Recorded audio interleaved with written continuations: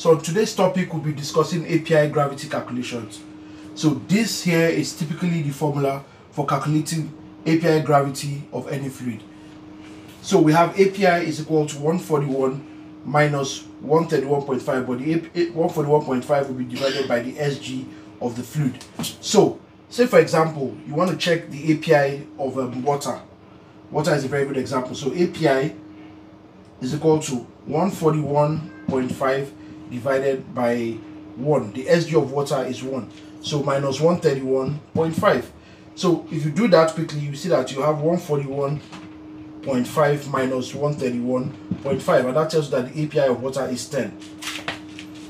So having done that quickly, we can quickly calculate the API gravity of a particular fluid. Say for example, you want to calculate the API gravity of a fluid, or rather of crude, that the SG has been checked and found to be 0.79. So we have API is equal to 141.5 minus 0.79 minus 131.5. That is, API is equal to 141.5 divided by 0.79 minus 131.5. So if you do the math quickly, this should be about 179.11.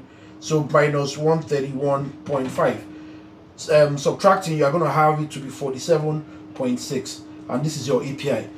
Now, the API of this particular fluid is 47.6. What does this even mean? So I need us to know that if you perform this calculation and you see any crude that the API is less than 20, if it's less than 20, just know that that API, that oil is, sorry, if it's less than 20, that API, that fluid is heavy. That is heavy crude. If the API is 20 to 30, it's medium. And if it is greater than 30, that is very light crude. Thank you very much.